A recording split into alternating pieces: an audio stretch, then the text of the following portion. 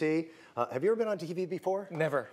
Trust me, you don't need any experience. I've been doing. This is Tonis Talasep. Welcome, my friend. How are you? Pleasure to be here. Let me tell him a little bit about you. You are a stay-at-home dad. Correct. And you're very observant. You know how difficult it is for any parent, as stay-at-home parents, to just get the chores done, to be able to do things so that it's clean, simple, concise, and doesn't waste time.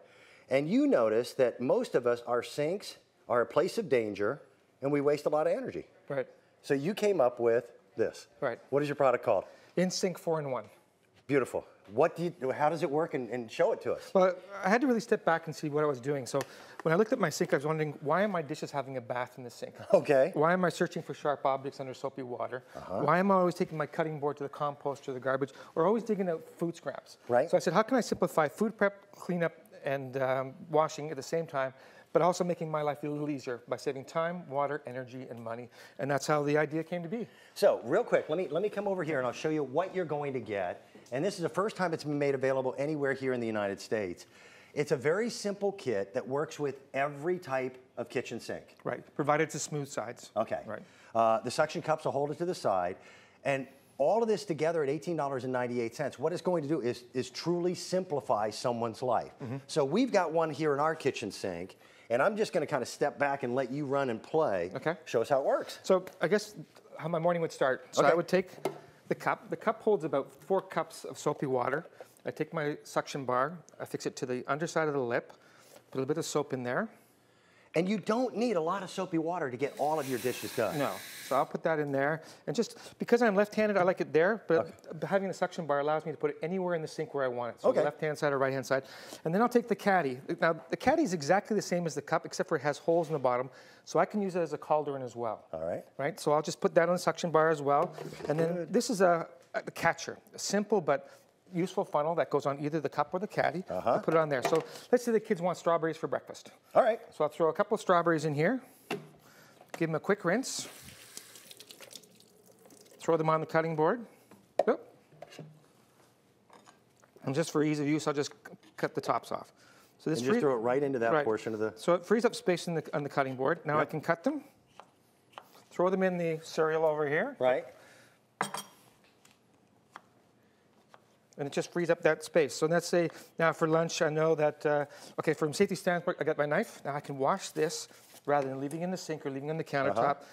Give it a quick rinse, put it away. Dishes are done. Or reuse it. Right? That's good. That's actually really brilliant. So let's say if I did chicken, okay, I can address cross-contamination issues that way, right? All right. Get it done right away. So let's say now in the afternoon, I know the kids are going to school pretty soon. They like carrots, so I'll give them some carrots. Yep. So I can cut off the tops. Whoop. Again, just streamline the flow. You notice how it goes in here, and some people don't have garbage disposal. I don't have one. No. Because we have an old farmhouse. So now we have a place to catch everything. You've got your warm, sudsy water over here in a container, and instead of that bath of soap, your sink is still clean. Right. So I can cut these up and put them in the kids' lunch. How old are the kids now? 11 and 13. That's perfect age. So I'll just I'll just throw these in there for now. But the nice part, when this is full, I simply lift off. Yep. Dump.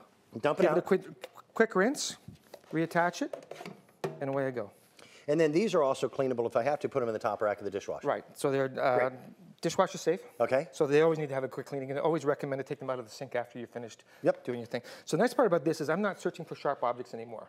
So I can wash as I go. So for example, this knife, like I said, I can wash, rinse, get it out of the way, put it away so the kids aren't messing with it or it's on the counter. Right. I can do that with the cutting board as well. The nice part about this is after I finish washing, I can give the sink a quick rinse in there.